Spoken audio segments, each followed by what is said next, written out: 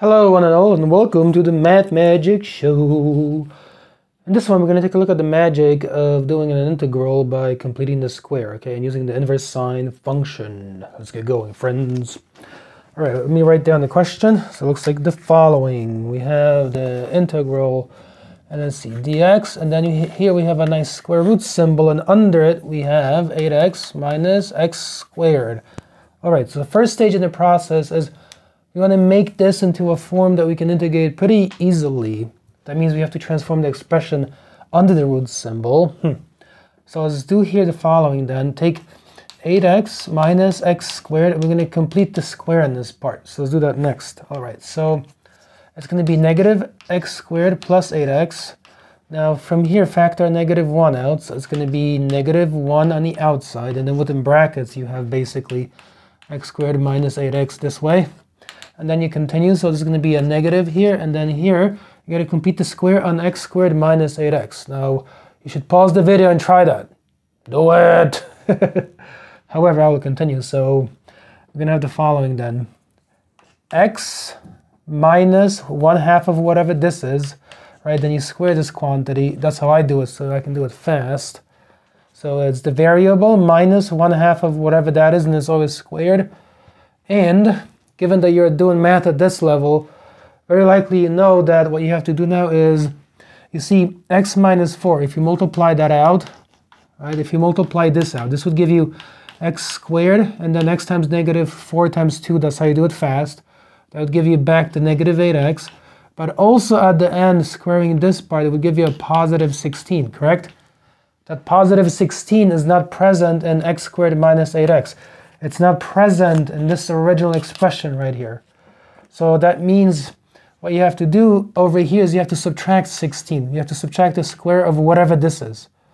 All right, and then you distribute the 1 back across this way. So you're going to end up with, let's see, negative x minus 4 quantity squared and then plus 16, which you can just as well write as 16 and then minus, within parentheses, x minus 4 quantity squared this way. Good. We've made this into a form. Let me stress this. This 8x minus x squared is the same as this right here. They're interchangeable. The only difference is, why would we do this? Because that expression allows you to do the integral, whereas this one here, let me maybe attach this note here, right? It's this.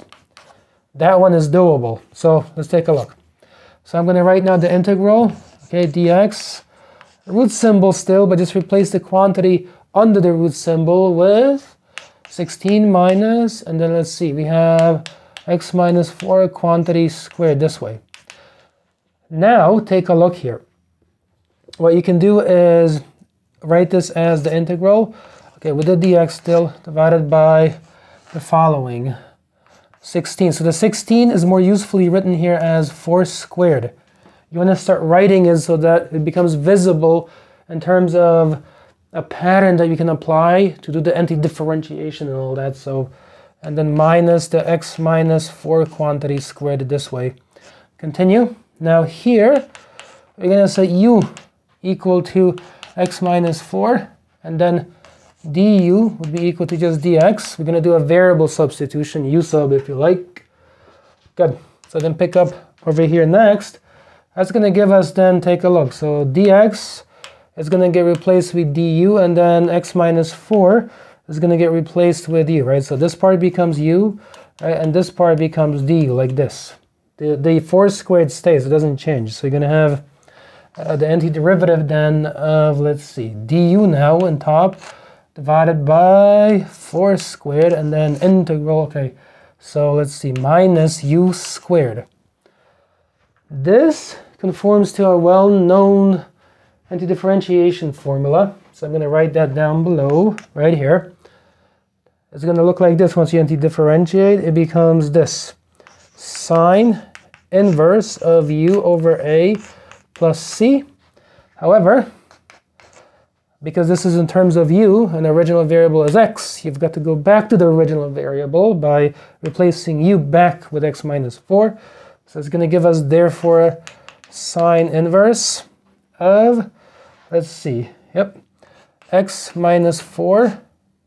So this a that you see on the bottom, the 4, this plays the role of the a, the 4, okay? And the u, well, the u is u, it's right here, okay? I made it in u, so it's the same thing. So now this is also over 4, and then you're going to add to it plus c. And this is our beautiful masterpiece of an answer right here, friends, okay? There you go. Done in great detail, piece by piece. Math is a beautiful subject. You just have to do a lot of it to really begin to appreciate how amazingly all of the pieces fit together across so many stages.